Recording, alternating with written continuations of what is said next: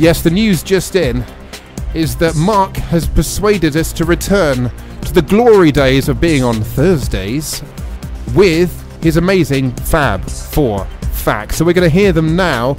They're usually to do with the Beatles. Is that right? Are you doing that now? Is it? That's correct, Elliot. And do you remember that you have a part to play?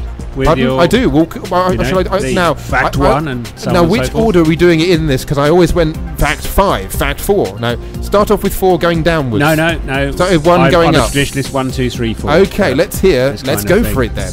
Okay. Exciting, isn't it? Well, this is the first ever Fab 4 facts on Wandsworth Sunday Roast. And if there was one thing the Mop Tops liked, apart from making catchy pop songs and claiming to be more famous than certain deities, it was a good Sunday roast, as these 4 facts prove. Okay.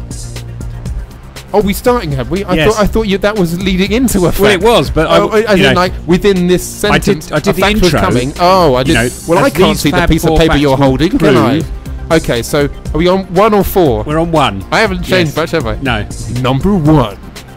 A roast dinner is best enjoyed hot, and the greatest source of heat is, of course, the sun, which inspired George Harrison to write a song called Here Comes the Sun. Number 2. Fact 2. Oh, poo. Fact 2. You need cutlery to eat your roast dinner, and of course on a Sunday, you might well use your best silver cutlery. The Beatles liked silver implements so much, they recorded a song called Maxwell's Silver Hammer.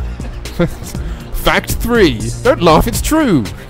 Condiments are another vital part of a good Sunday roast. And when the Beatles needed a name for a band led by a lovesick military man, pepper was their first choice, ahead of salt, mint sauce and Coleman's mustard. Fact 4. Not everyone likes their greens, especially kids. But Beatle John Lennon wrote a song imploring us to give peas a chance. Ah, there you go. It's good to be back, isn't it wonderful? There you go. Thank and I you. kept my amateur professionalism in there.